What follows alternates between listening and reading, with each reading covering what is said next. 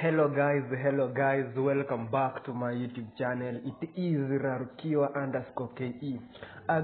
Today I want to show you a simple life hack for Android phone or Android versions. Today I want to show you how can you be able to set your USB configuration in Android device. As you can see, the USB preferences, when you insert the data transfer cable into the desktop, your PC, or even a laptop, you will see the following. Have the file transfer, the USB tethering, the MID, PTP, that is photo transfer, and then no data transfer. The default configuration, when you insert your data transfer cable, you will find out that it is not data transfer or USB charging unless you tap on it to change it to be maybe file transfer, USB tethering, MID, PTP, no data transfer.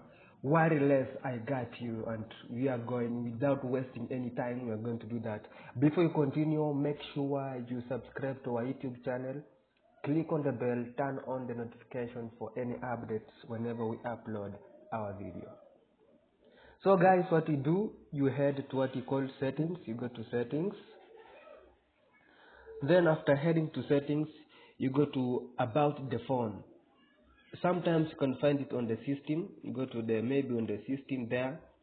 Then you will see this. For this case, it is based on Android. This is a Technospark 4. You go to about the phone. Then after heading about the phone, you click on what we call the build number. On the build number, you will have to tap 4 times. Me, I already tapped because there's no need, you're already a developer. So after tapping 4 times, it will tell you you are now a developer. Then you come to what you call developer options. You press on it. Then you scroll down, you head down to what you call default USB configuration. You click on it. Here now you will see we have file transfer, USB tethering, MID, PTP, no data transfer. For my case, it is what you call file transfer. I have put it to USB tethering. I made the image there to be file transfer, so that anytime when I insert the USB cable, for this case let me try inserting it, you will find that it is file transfer. As you can see, it is already file transfer. Guys, it's as simple as that way. I hope you enjoyed it. Share the video, comment, like, and don't forget to subscribe. Thank you.